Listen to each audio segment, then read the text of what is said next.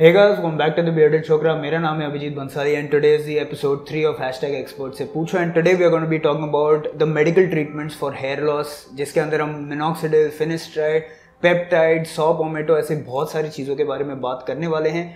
If I talk about the discount code that is going on for the Hair and Shape Clinic, पिछली बार जो 2 videos के अंदर discount code डाला हुआ था that is still applicable, but apart from that Hair and Shape Clinic is giving the first 10 callers from my Bearded Chokra family, whoever calls are going to get a free consultation over here with the best doctors over here. So अगर आप interested हो then details आपकी screen के ऊपर भी होंगी, description में भी होंगे. So make sure you call over here and get your free consultation. With that, sir, जो लोग आपको नहीं जानते, you were there in the hair transplant video, but who don't know you, just please introduce yourself. Hi, I am Dr. Pranil More, consultant and co-founder at the Hair and Shape Clinic, Mumbai. Okay, sir. So as we said, we are going to talk about the medical treatments of hair loss. And आज hair loss has become such a big thing. It's coming down to very, very young people. So इतना ज़्यादा क्यों बढ़ रहा है? What are the major reasons why this is happening? And I'm getting messages from 15-16-year-olds कि बहुत hair loss हो रहा है, क्या करें? कुछ लोग बोल रहे हैं पानी की वजह से, कुछ लोग बोल रहे हैं pollution की वजह से. What is the actual reason behind this? Yes, we can categorize them. सबसे मेन तो हम उनको क्वेश्चन पूछना पड़ेगा कि विटामिन डेफिशिएंसी तो नहीं है. Okay. वो चेक कर सकते हैं. अभी इतनी सारी कॉम्पिटिटिव एग्जाम्स आ रही है, इतने सारे ये बच्चे बहुत पढ़ाई करना चाह रहे हैं या उसमें भी स्ट्रेस आ रहा है उन लोगों को. मे बी नाइट में स्लीप प्रॉपर नहीं हो रही है, वो भी देखना चाहिए. देन अगेन कम्स जो मैंने कहा न्यूट्रिशनल डेफिशिएंसी, उसमें क्या क्या विटामिन कम पड़ रहे हैं. मानो कैल्शियम, देन विटामिन D3 क्या उसकी कमी है. फीमेल्स में अगर फीमेल के देखा जाए तो उनको मेडिकल कोई हेल्थ इश्यू है क्या, थायराइड में कोई प्रॉब्लम है क्या, वो पैथोलॉजिकली देख सकते हैं. Okay, so basically what I feel is that in today's time our food is not that rich in nutrients and toxins भी ज़्यादा है. Exactly. So there are so many pesticides and all these things coupled with the stress that we have. That is what that is boosting up the. Correct. तो जो चीज़ 30-40 साल में हो रही थी आज वो teenagers में होना शुरू हो गई. One more thing I would like to add. हम लोग हमेशा कहते हैं causes में genetics भी एक cause है. तो मानो कि genetics is like a gun and lifestyle modification है, इट्स लाइक अ ट्रिगर. मतलब वो ट्रिगर प्रेस कर दिया तो ये दोनों एक साथ चल रहे हैं.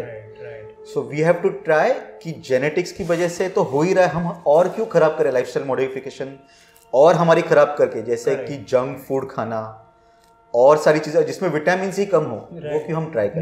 न्यूट्रिशन डेफिशिएंसी क्यों आए कि हेयर लॉस हो. Right, because C as far as my knowledge goes, genetics you are mostly predisposed, but there is always that trigger or that catalyst which will trigger that. Right, absolutely. Okay, the next thing is that at what stage of baldness do these medical treatments work? Like we know that once you are past grade 2, grade 3, you have to do a hair transplant to get that, look back. या फिर अगर आपको thinning की problem है then PRP is an advanced treatment for that. But till what stage of baldness would you still be recommending these medical treatments?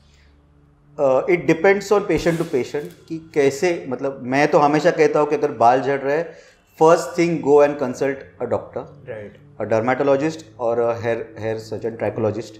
उससे क्या होगा कि आपको पता तो चलेगा कि एक्चुअली क्या कम हो रहा है. May be he will give you some test to do. It will be a good beginning. Correct.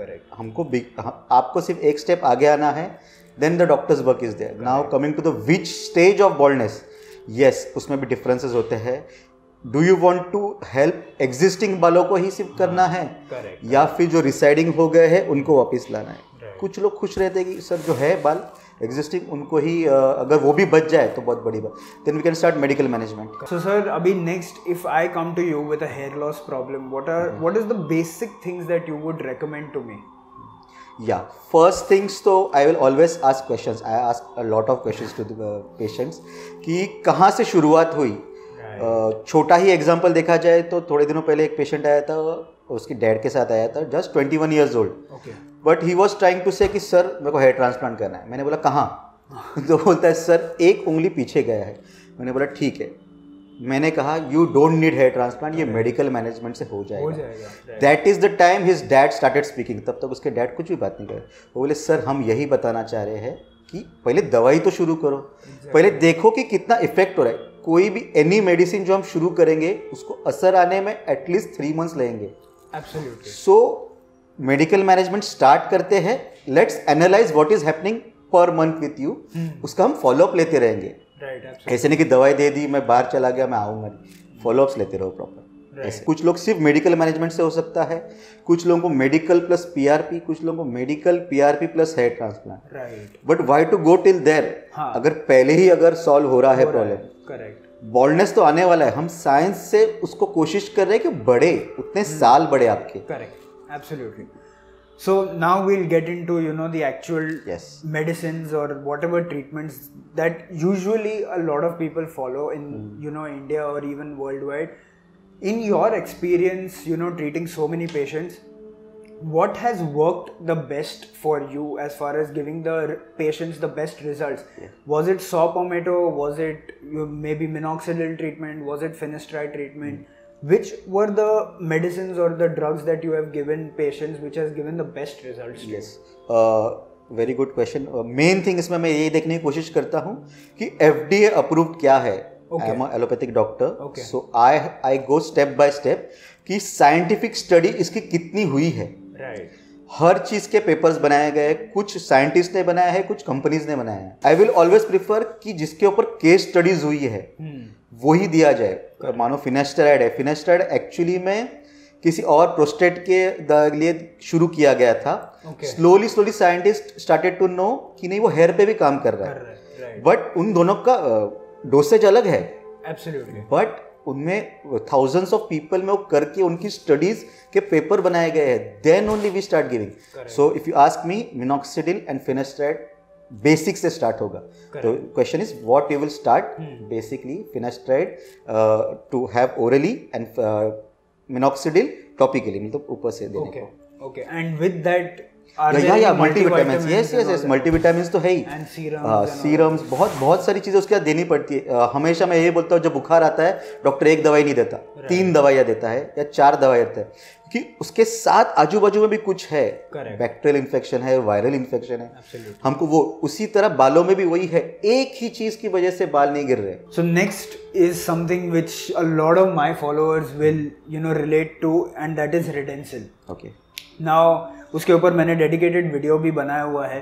But is रेडेंसिल better than minoxidil and फिनेस्टेराइड, और how is that?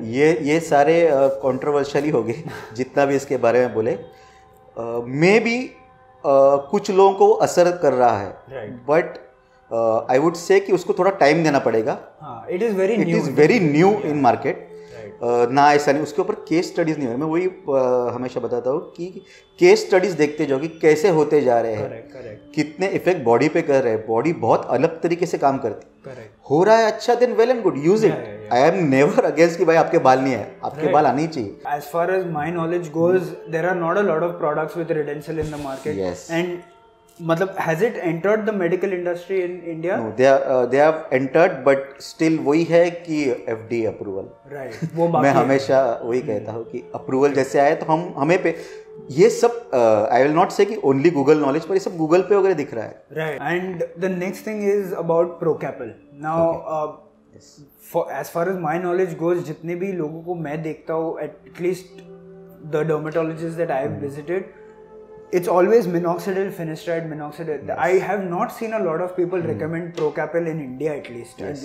In my little knowledge that I have. Yes. But what is the difference between the two? Procapil जो root है उसको strengthen करने की कोशिश करता है. Okay. नए बाल उससे नहीं आते, बट रूट को तो वो कुछ पेशेंट्स को पसंद आएगा बिकॉज उनके थोड़े से बाल है और वो रूट्स को स्ट्रॉन्ग कर रहा है. पर अगर एकदम ही छोटा हो गया है तो उसकी लेंथ कैसे बढ़ाएंगे? So that is the reason कि उसको लिमिटेशंस आ जाते हैं. Correct. So this is the reason कि हम लोग हमेशा बोलते हैं फर्स्ट बेसिक से शुरू करो. योर फर्स्ट क्वेश्चन में था कि फर्स्ट बेसिक, देन हम लोग बोल सकते हैं जब अच्छे बाल आ जाए तो हाँ भाई रूट स्ट्रेंथ करने को प्रोकैपिल यूज करो. दैट इज आफ्टरवर्ड्स, मेंटेनेंस में आ गया वो. Correct. It is not in the starting phase. Correct. ऐसे. The next thing is essential oils. Essential oils, yes. Essential oils, हम लोग मेन ऑयल्स का मेन फंक्शन ये है कि न्यूट्रिशन देना. सबसे पहले देखो कि एक्सट्रैक्ट कहाँ का है. One of the very good videos I have seen rosemary का, आपका देखा था रोजमेरी एक्सट्रैक्ट, और बहुत सारे एक्सट्रैक्ट्स है जो बालों के लिए अच्छे हैं. राइट.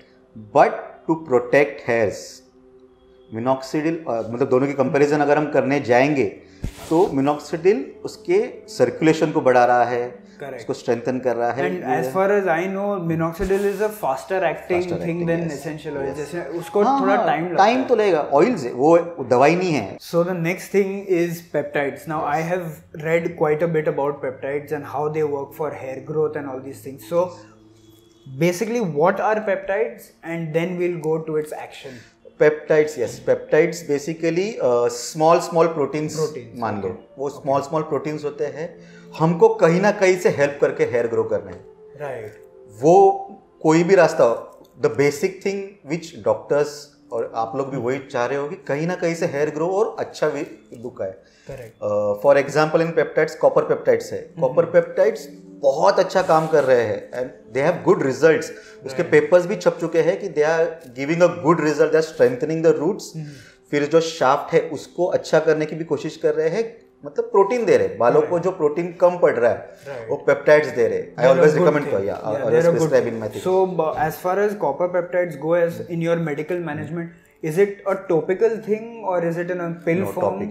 Topical thing. Okay.